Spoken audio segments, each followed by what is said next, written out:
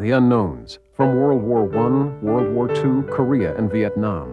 Every American can believe one of them to be the son, the husband, the father, or the friend who never came home. The selection of the unknowns was intricate.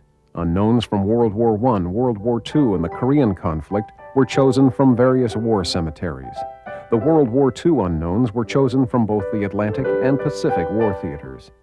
The final selections were made by decorated heroes from the various wars.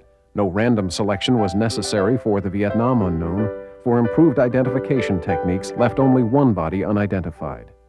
After lying in state at the Capitol Rotunda, each unknown was transported to Arlington by caisson, awarded the Medal of Honor by the President, and entombed in the East Plaza of the Memorial Amphitheater. The Tomb of the Unknowns, a monument to all service members who died in brave service to our country. Get smarter every day. Click the subscribe button and don't miss a single new minute of Flame Bubble.